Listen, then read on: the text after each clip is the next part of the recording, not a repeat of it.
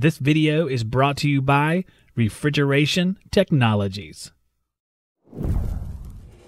Does it matter which direction the when you're checking static, which direction the little 90 goes? We always teach to face it into the airstream, but one of the things I would recommend is just put it in and twist it 360 degrees and watch the reading on the manometer. Most residential systems, it's not going to make a difference.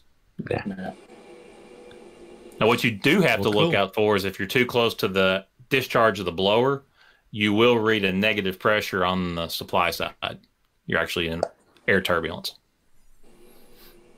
Is there a certain length that you have to be? 1.5 times the diameter of the blower outlet for the technical answer, yes. Keep it about 12 inches away. Cool. Oh, interesting. There is actually. Yeah, there's actually it's 1.5 times the diameter. So you got to do the Pythagorean theorem and all that fun stuff that we all slept through in math class. I got a guy smarter than me that does all the math, and we just stick it into a table. Hey, Ralph. Hey, A Zach. squared plus B squared equals C squared. Whatever you say.